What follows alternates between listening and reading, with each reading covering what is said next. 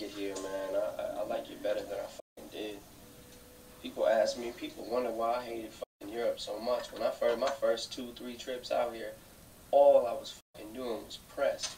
Morning to night, sit in a fucking hotel room. So how do you like it?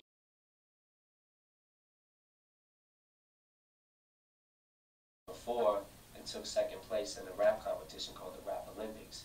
And I had gave my tape to this kid named Dean Goslinger, real young kid at the time. He was like 18.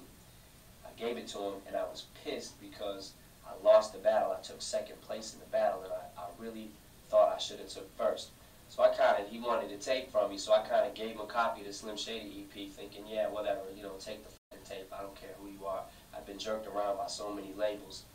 And then come to find out, 2 months later, 3 months later, while we was out in L.A., all of a sudden we get a call from Jimmy Iovine and Dre himself saying, we want to meet with you, we like your tape.